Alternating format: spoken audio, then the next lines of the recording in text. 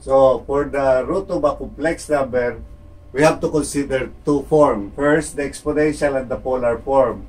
For the exponential form, we have to use this formula that the nth root of z is equals to the nth root of r multiplied by e to the I theta multiplied by the 1 over n. And for the polar form, we have to use the formula that is the nth root of z is equals to nth root of r times the angle of theta over n. As you notice, kapag hindi root na pinag-uusapan, our formula for exponential form is equals to z equals r times e to the I theta. Ngayon, exponential, lalagyan nyo lang ng root. It could be square root, cube root, fourth root, or any root. Now, for the polar, the same thing. So, if it is not in the root form, we have the z is equals to r times the angle of theta.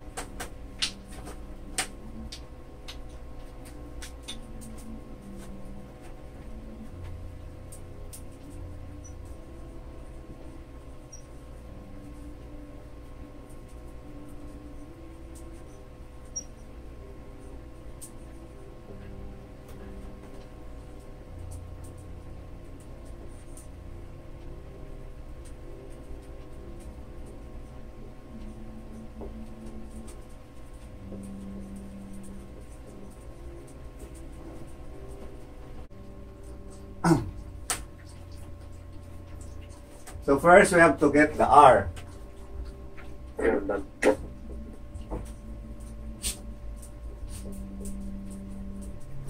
Hello sir, sorry to interrupt. Naglalag po kasi, hindi masyado. Okay lang.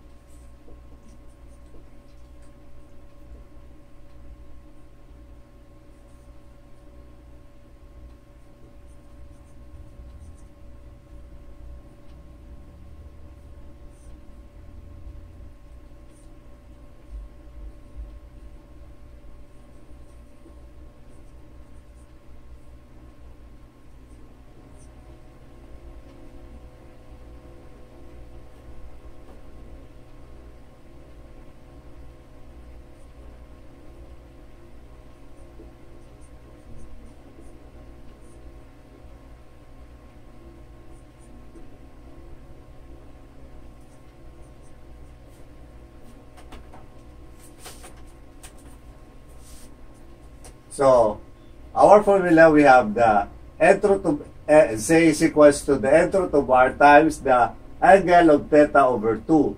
Then substitute values. So, we have now the cube root of 3.6056 times the angle of negative 33.69 divided by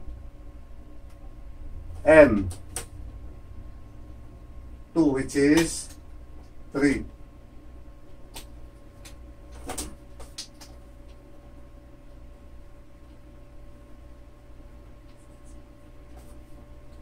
So we have now negative 11.23. Then proceed to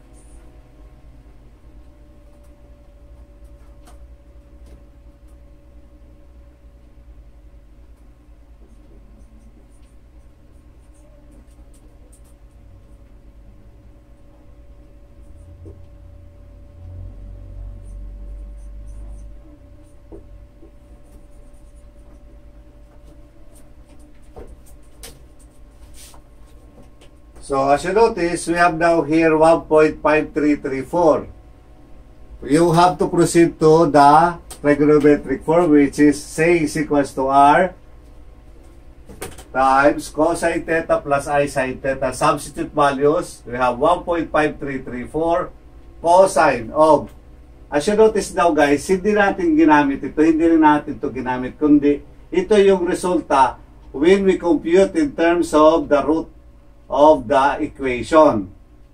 So we have now cosine of negative 11.23 plus I sine of the negative 11.23. Then calculate. So finally you have now your C is equals to 1.5040 minus 0.298I, and that is your answer.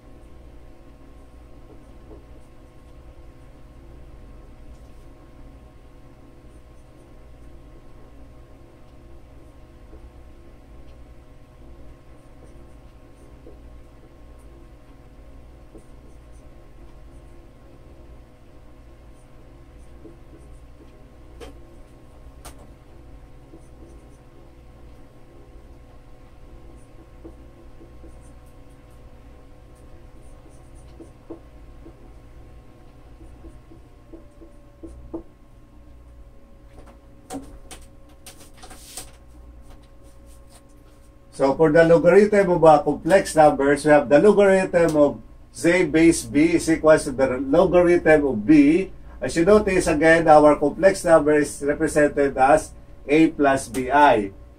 Therefore, we have the logarithm of b. When we convert this to exponential, we have now r e to the I theta, or we have now the logarithm of b the logarithm of r base b plus the logarithm of e to the I theta base b is equals to now as logarithm of r base b plus you from the principle of natural of logarithm we have to bring the exponent as our coefficient becomes now I theta logarithm of e to the base b. That is now our formula for the logarithm of a complex number.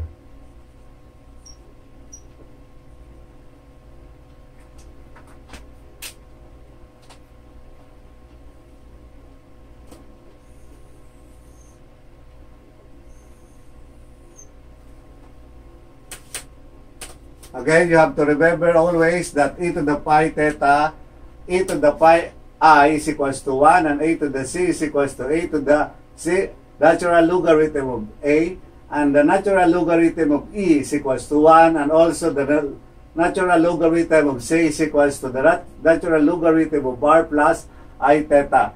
As you notice, from the natural logarithm of a complex number, with respect to the logarithm principle, parehas lang except pagdating sa dulo because it is considered as logarithm of e to the base b is equals to 1. So, here the natural logarithm of I is equals 0 and the natural logarithm of I is equals to pi over 2i.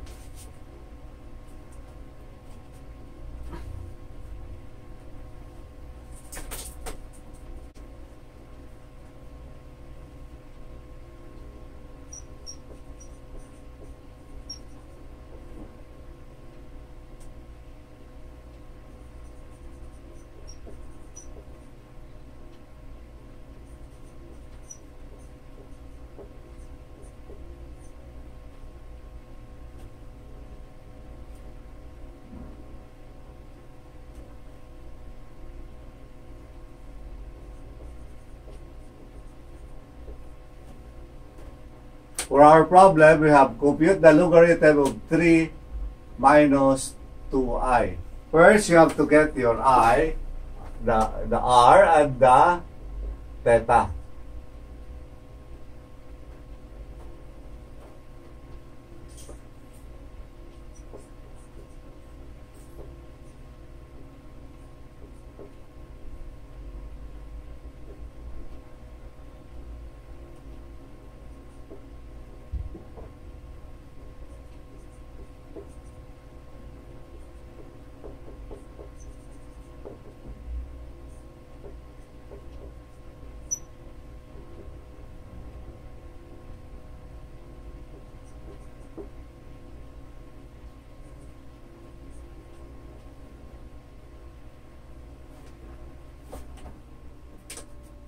Once you have the value of r and theta, just apply the formula.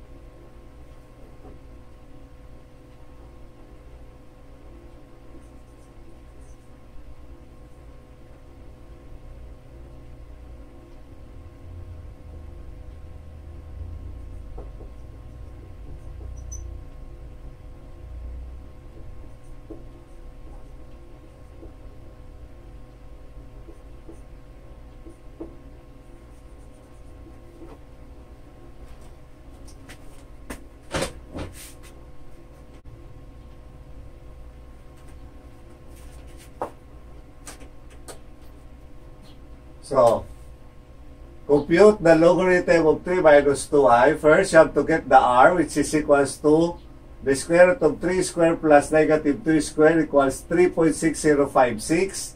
And for the theta is the r tan of negative 2 over 3, which is equals to negative 33.69. Now, our problem is the logarithm of 3 minus 2i is equals now 2 in terms of polar form. So we have the logarithm of 3.6056 times the angle of negative 33.69. Then, convert this angle to radian. So, from degrees, just multiply pi over 180. So, we have now the logarithm of 3.6056 divided by negative 0.588 in radian now. Then, apply the formula. We have now the logarithm of 3.6056 plus I times the negative of 0.5880 logarithm of E is equals to now 0.5570 minus 0.2554I. And that is your final answer.